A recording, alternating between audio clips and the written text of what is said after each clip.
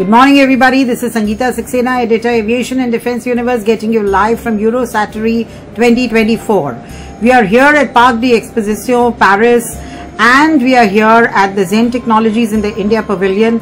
We are speaking with AVM Arvind Verma, who is the Vice President Exports for Zen Technologies. Welcome sir to ADU's chat room. Wonderful to have you here. Thank you, Sangeeta. And sir, this is day 3. So how has the show been going on for you? The show has been pretty good for us. This is the first time Zen Technologies is participating in Eurosatory, and initially we did feel that the footfall was a little low, but it has picked up, and it's a big show and a good opportunity to showcase Zen's presence globally, because the participants or the delegations which are here are essentially from the countries which would be interested in our products, especially the francophonic countries from Africa, and we are trying to make inroads into the European market. So it is a good platform for Zen Technologies to showcase its capabilities, and hopefully over the period of the exhibition we will get some good leads and follow them up. And so what are the products you are showcasing? See, products what we are showcasing is, since this is the first time we are participating, the products by itself are not being showcased, only the models are here. That's fine. But we are showcasing the entire product range of ours, which includes our training systems for both virtual simulation, live simulation, and live shooting ranges, which includes our patented container shooting range. That is one. And over and above all this, the latest, the anti-drone system, which has been deployed very successfully by the Indian forces, is what is being showcased, because that is the threat of the future. The drones are flying all over and creating havoc and creating nuisance for the security environment, and that is what we are providing a solution for. And sir, the market here, because Eurosatory is the biggest showcase of European countries. Yes. You have the small and big ones, everybody. Yes. Do you already have an existing market in Europe, and if so, what is the expansion plan you have? No, we don't have an existing market in Europe per se, but yes, we've had a few inquiries from the region, so that is why we decided to be present here, because our products are finding traction with the countries such as Slovakia, Lithuania, and the likes, Belarus. So we do hope that our presence would give them an indication that yes, we are interested and trying to expand. And like I said, the anti-drone system and the simulation market both are gaining traction because of the current environment, security environment, which is prevailing across the globe. So where everyone requires training. So without compromising on the quality of training, you need to cut down on costs, and the simulation is a good answer. And we have the capability of using the latest technology to provide the realistic or near real feel of training.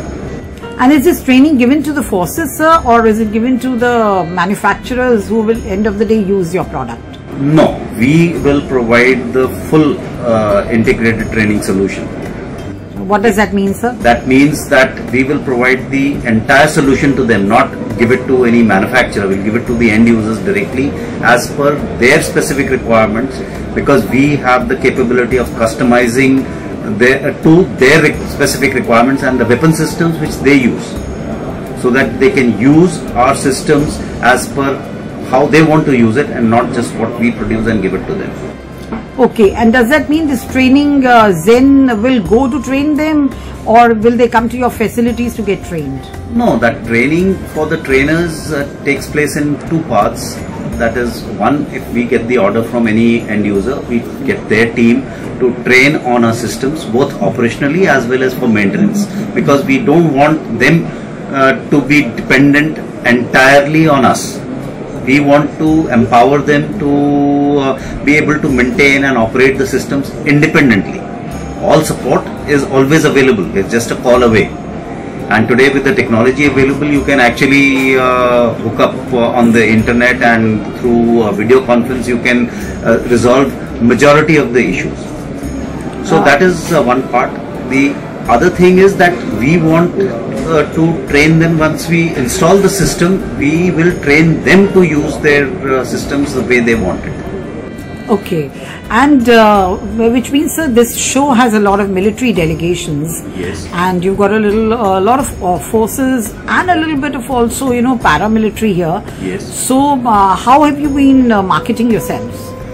See, as far as we are concerned, our products are available both for the militaries as well as the paramilitary or the police forces, because they have been extensively used by the Indian Army. They've been extensively used by the Indian police forces. They've been extensively used by the Indian paramilitary forces. So adaptation of our equipment for any of these forces is not an issue.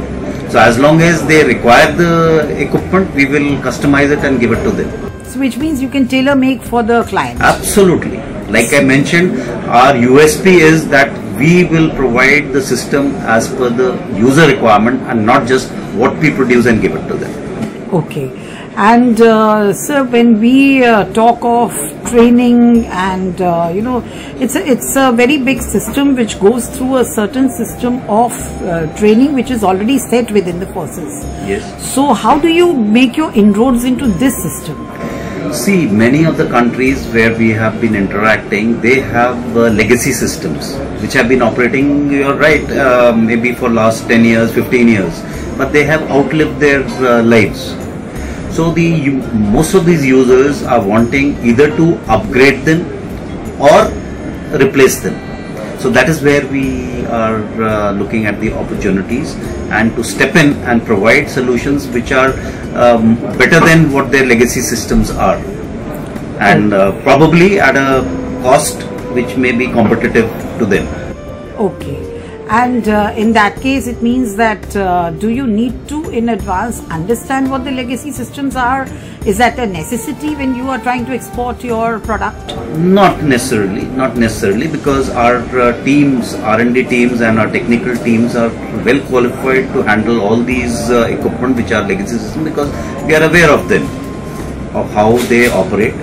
But sometimes it is easier to just replace them, because those legacy systems will not have the components or the spares available to change or upgrade them per se. So, but does it mean that Zen upgrades also? Wherever it is possible. Technically it has to be feasible for us to not made by Zen, but made by someone else. That depends upon the contractual obligations of the end users. Okay.